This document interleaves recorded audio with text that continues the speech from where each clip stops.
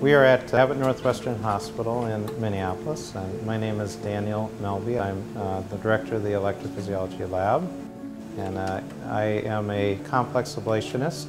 An ablation procedure is a procedure using small catheters travel through the veins and arteries to the heart to identify sources of rapid heart rhythm. The ablation is heating or a cautery type energy that then eliminates that abnormal cardiac tissue, creating the fast heartbeat. Ablations begin with recording of the heart's electrical activity. Noise levels have been really the bane of the electrophysiologist since the beginning, and noise can oftentimes range to the level where it's not possible to detect the very low electrical amplitude signals that the heart is producing. There are many procedures which are highly dependent on seeing the very low amplitude signal that makes the difference between a successful procedure and a failure. I had done a lot of research as to what could be the best noise reduction, and I looked for products that had some evidence and some scientific basis as to how they worked.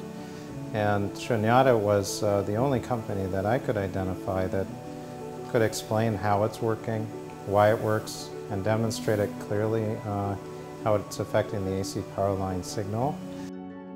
The first step in evaluating was to try some simple plug-in units that were placed in the outlets where the critical equipment was also plugged into.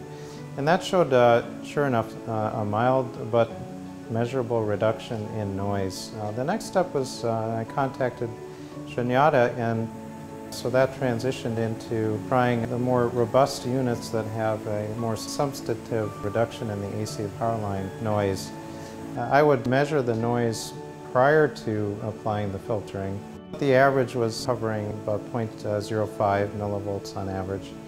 After the application of the filtering technology through Shunyata, the noise level that I could measure was suddenly almost unmeasurable. It was below the ability of the system to measure at 0.01 millivolts.